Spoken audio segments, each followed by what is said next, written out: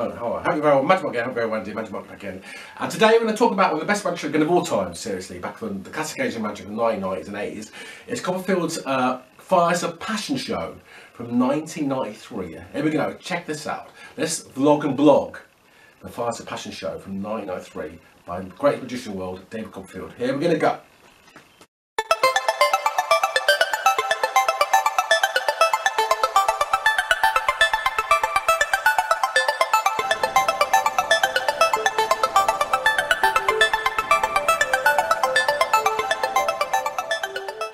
Basically, it arrives to the stage doing 5 through the hoops of fire, basically, and arrives onto the stage kind of thing. And echoing illusion in last year, which is the Flying Dream show of 2002. Well, no, sorry. So basically, anyway, Copperfield kind of rises on the stage, okay, flying through these hoops of fire, basically. Really amazing, seriously.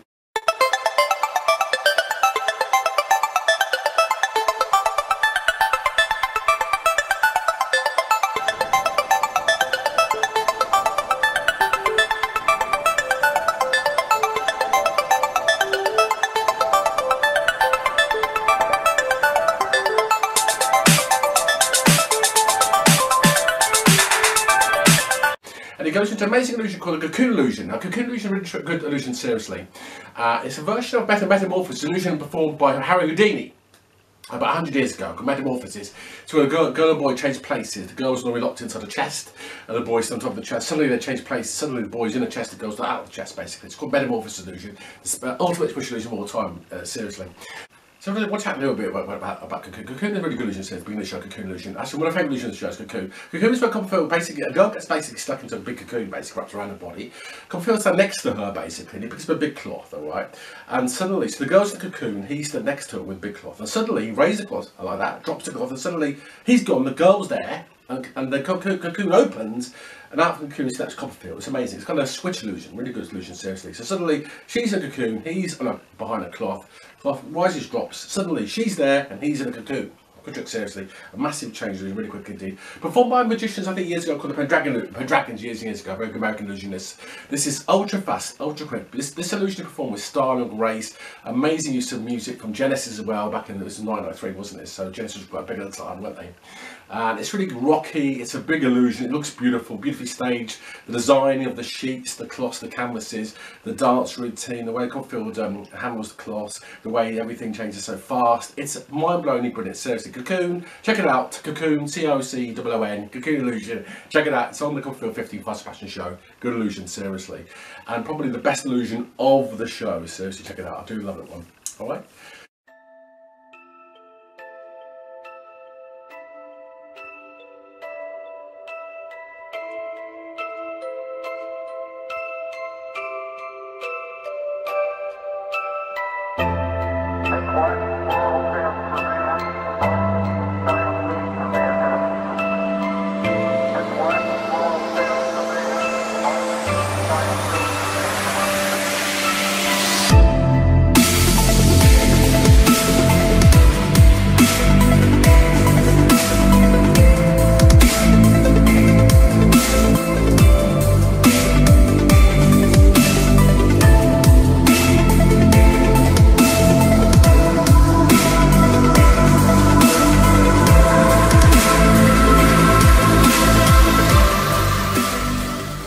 Seriously. Now it goes from that into another illusion, which I'm going to have to look in here to find what illusion is, because I'm trying to get through the show myself here, because I've got the show on tape here right in front of me. And this illusion he goes into, if I look at this correctly, is the illusion called it's called the Vanishing coin, actually. It's kind of the coin illusion. It's kind of flying coin. This is a by a magician called Alcatraz. Years about 56 years ago, flying coin. And basically what you do is you get a coin and put your hand on, or a ring or something. In this case, he gets a ring in this case. And he puts a sneaker in his back pocket, a little sneaker. The kids like a sneaker, sticks in the back pocket like this. Gets a kind of a little kind of ring of a girl in the audience. The ring disappears entirely, and appears tied to a lace of a sneaker in his back pocket. Very trick, seriously. It's done really, really well indeed, okay. I love the illusion. It's performed really beautifully with a kind of emotional tint as well. With Copperfield, there's always good emotional kind of hint and tint to his magic as well. So very good effects indeed, okay, seriously. The vanishing ring from the hand appearing and tied to lace on a sneaker tucked in his back pocket. Good trick, seriously. I do love that one, really.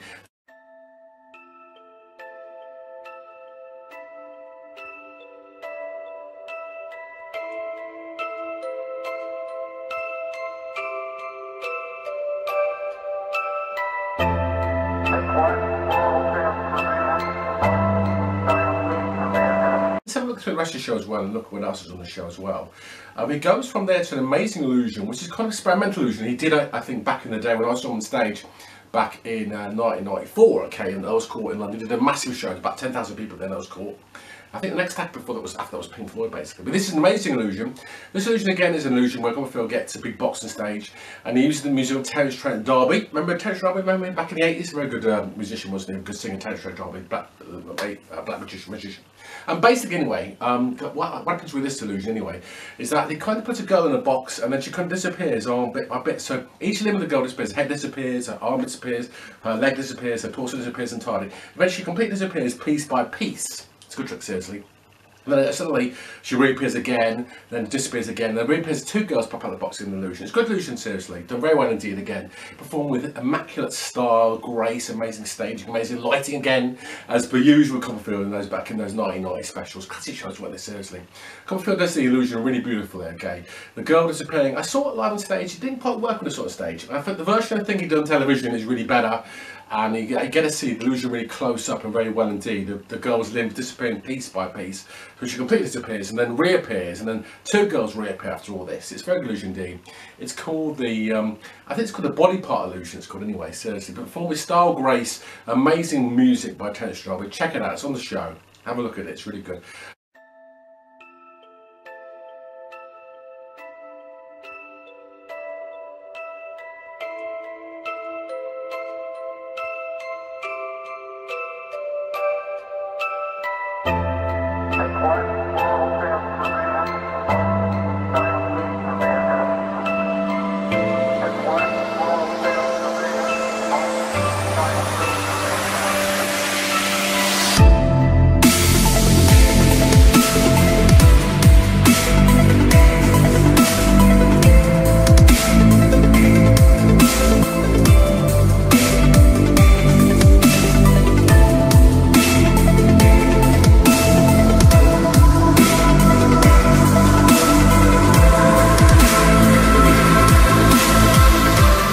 Let's flick through the other bits of weather show and have a look at it as well. I'm looking at it right now on television. I've got it on my screen. He does another version of a very good trick indeed, which he does called, as I remember, it's something to do. It's to do with the kind of sports car illusion. Back in the 60s, 50s, used to collect a sports car, didn't they? US sports stars kind of cards. He gets a kind of card, basically a kind of regular card, a sports star card, which is an antique card. It shows a sports star on it. It's probably worth about £1 million basically. This kind of little card basically. It's from a US legendary sports star. And Copperfield takes it, gets the card signed, amazing, seriously. He then takes a card and gets a card ripped to pieces, okay. This is a $1 million American sports card, and takes it, rips the card to pieces, seriously, like that. And then basically, puts together and reassembles it piece by piece until it's complete back to one normal piece again, one normal sports card again. Amazing trick, seriously, okay. He even takes the signature and pulls the signature off with like a piece of wire, seriously, amazing, seriously. It's a very good trick, a torn and restored version of a card, basically. This time it's torn and restored version of a sports card, an antique sports card. How it works, I think I know how it works, basically. I think it's a switch. Good trick, seriously. Performed with some very good magical technology I hadn't seen before. This is about 27 years ago. It's a very good illusion indeed. Do love it, okay. I don't know exactly how we did it, but it's very impressive. Piece by piece tearing restoration of an antique sports card. Very good indeed, seriously. Check this out. It's very good indeed.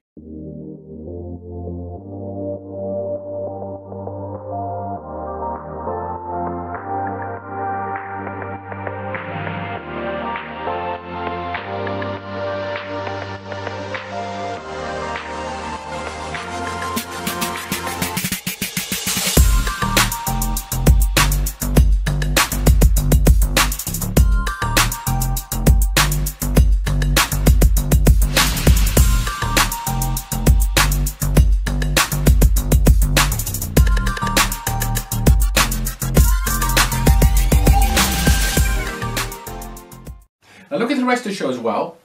Let's look at the rest of the show as well and see what's on it. This show was a big TV show back in the day. It was pretty, for 1993, pretty state-of-the-art kind of magic show, okay? He then goes into illusion, which I think was one of the favourites of a magician and dancer who worked with Copperfield called Joan Spina. Now Joan Spina was a beautiful lady. She died about 5 or 6 years ago. She was a very elegant, graceful lady. She was a very lovely, lovely person. She died of cancer a few years ago, very sadly. I think she's about 60 years old. Anyway, she appears in many Copperfield shows, nearly all of them basically, with 50 odd shows. And she started working with Copperfield in 1984, I think. Basically, anyway, she organised this illusion called the Asra illusion. Now, Asra is a classical illusion where basically a girl lies down on the table, basically, put a cloth over the girl levitates in the cloth, the whipped cloth is whipped away and the girl completely disappears. Okay, it's a good trick, seriously. Very classic illusion called Asra. Copperfield worked this for years and years and years. Basically, the girl gets on stage, but in this version of Asra, the girl stands upright, okay, on the stage. Copperfield dances with her. Okay, a little bit, kind of makes love in a poetic way, you know what I mean, and a dance kind of way, you know. And then she stands there, and then it gets cloth, puts a big cloth over the girl, and then she floats up in the air like this, right up in the air basically. So she's up in the rafters, flying around, floating, but upright as well. And then suddenly he clicks his fingers, bam, and suddenly the clock drops, and she completely disappears again. It's amazing, beautiful vanish, elegant, sophisticated kind of vanish, seriously. Done behind the cloth, basically, as I say. It's done to the music of George Michael's. They don't go where I go. Classic George Michael song from the early 1990s. Back in the day, George Michael was massive, wasn't he? The early 1990s, 1992, it was Faith. Listen Without Prejudice, remember those albums? From the late 80s, early 90s. Obviously, those days, George Michael was a really big star, wasn't he? Bigger than ever, I think, in the early 1990s. But George Michael's music is used elegantly, beautifully within this illusion. Beautiful illusion, seriously. It's called the Upright Asra illusion. Beautiful illusion, seriously. Check it out on video, it's really good on the show. Copperfield 15, Fires of Passion. Check the illusion out, I do love it. I think it's probably the best thing on the show, that and the Cocoon, beginning the best things on the show, seriously. Very impressive indeed, okay?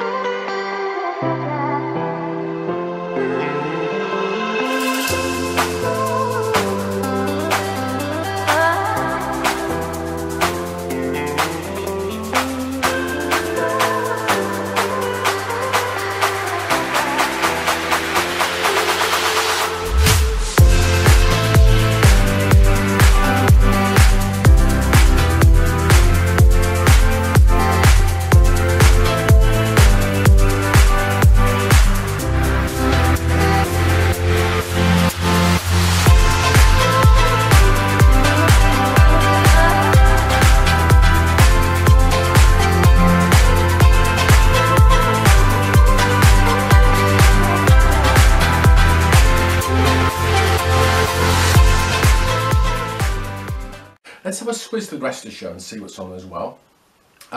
Looking at the illusion on here, he does another thing with it. He interacts with a member of the audience, which is really good as well. He gets a card. He does a card routine where he gets. In fact, I've done it in one of my videos. I think it's my video. I think a similar version was called the video ASMR Magic I did about a year ago or so. It's called ASMR Magic. It's one of my videos I did. Check my videos out. I've got a lot of videos, okay. And on there's lots of magic. I've done 100 bits of magic in my videos for the last 2020. Months of 2020. Check my magic out seriously and have a look at this trick. It's called ASMR Magic. It's a version of Copperfield's trick that he did on Copperfield 15 Fires of Passion. So a very good card trick, interacting with the audience. It's kind of quite a mind-blowing bit of mind-reading magic. Seriously, check it out. It's really good, okay, on the show. Let's have a look through a bit more as well on the show and just see what else is on the finally. He finalises the actual illusion part of the show with a version of a trick called Sharpshooter. Sharpshooter is an old classic of magic going back about 60 odd years. It's where a person gets a card chosen on the pack and then someone, they put back in the pack and basically someone picks up a gun, shoots the gun at the pack of cards, okay? The card leaps out, there's a hole in the card where the card was shot through by the bullet. It's just an illusion really, and of course it's the chosen card. So basically you shoot the chosen card out of the pack with a gun, basically, simple as that. Good trick, seriously. Do love the illusion. This is done actually very well done with a lot of jokes and gags. This is superbly written routine. If you want to do magic kids party shows, you know, even that kind of stuff. Any shows, you're doing magic shows, illusion, cruise ship. If you're doing performance, this is an illusion that you could do yourself actually. I've done similar stuff myself on stage with this illusion, okay? This sharpshooter illusion. Copperfield has a brilliant routine with it. It's a great routine, okay? Very amusing, great gags, great jokes wrote in the routine as well. Really well written indeed. Love the effect. We love the illusion very much indeed. It's done just so well, performed so well. The gags and jokes are so funny. It's so good. It's a great piece of illusion. Actually, not one of the best things in the show, but it's a really, really great piece of comedy magic that you could do yourself. Very good illusion. Check it out, Copperfield 15, Fires of Passion show. The sharpshooter card trick with the 3 hearts. It's a good trick, seriously.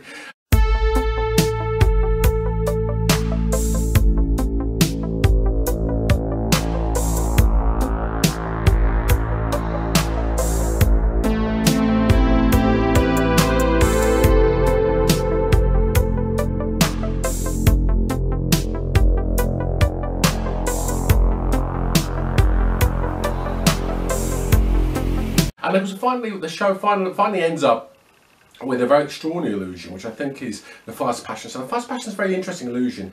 It's the kind of Brazilian kind of rainforest, kind of Amazon rainforest kind of setting, basically. And Copperfield is hung up from the rafters, basically, above a load of spikes, basically, above a kind of like against the backdrop of sort of Amazonian rainforest, projected with screens, and it's really weird. There's fires everywhere, flames everywhere. Copperfield basically hangs upside down on a rope, tied in a straitjacket, okay, hung upside on a straitjacket, hung upside down above a load of spikes, okay. These spikes are massive spikes, they're 6 foot tall spikes. They're not fake, they're real spikes, okay. Copperfield really does this, okay. This is very dangerous indeed, seriously. But it's so dangerous I can't believe he did it, seriously. Can you believe it? Based on illusion done by Houdini 100 years ago, and other magicians, I think like Murray as well. Alan Allen did this as well. Alan Allen, a friend of mine from the 80s and 90s, magician who taught me magic as well. Alan Allen, he did this as well in his act back in the 50s and 60s, okay. The magician is hung by a rope, by a straitjacket. The rope is set on fire. The rope then starts to burn through. The magician escapes from the straitjacket just in time before the fire burns through the rope, and luckily saving the magician from falling to his death, okay. Simple as that. It's a very good upside down escape illusion, really. It's done beautifully, amazing on the show. I'm watching it right now, actually. It's amazingly done, staged beautifully again. This is so dangerous. There's actually a very clever bit in this, I think, where Copperfield actually kind of has 3 ropes. Basically, he has 3 ropes hanging connected to one big rope. And at one point during the escape, he's wriggling away, writhing away underneath the ropes. So the ropes are burning through above his head, he's upside down, and the straitjacket's around him and everything else. And the flames are kind of coming down as he ropes and jumps the rope about the place. And suddenly, one of the ropes gives way and breaks, okay? So he's hanging off literally a couple of ropes, basically. And it looks really effective. It looks like he's going to fall, but he doesn't fall, luckily. And thankfully, okay, at the end of the day, he just manages to get out the straitjacket, throw his straitjacket down the ground, and he literally gets himself free up from the foot off the ropes, and that gets lowered down from 50 feet up in the air down to the ground, escaping the drastic fall. Luckily, he doesn't fall onto the bed of spikes. Good trick, seriously, good illusion, really. It's very dramatic, very dangerous indeed. Seriously, this guy was 35 and did this, seriously, and this is quite a dangerous illusion to do. I wouldn't recommend you do it, seriously. I don't want to do it myself. It's very dangerous indeed. The upside down burning rope escape. Classic magic, going back to Alan Allen back in the 40s and 50s and 60s when he performed it in circuses around the world, apparently. And Copperfield does it himself really well in this illusion, Fires of Passion. It's a good illusion, very dangerous trick indeed. There's no real technique to it. It's a real straightforward straitjacket escape. It's done really well with amazing technology, allowing the ropes to kind of break and give way, but not completely break. So luckily Copperfield doesn't fall 100 feet to his death, basically. Thank God for that, okay.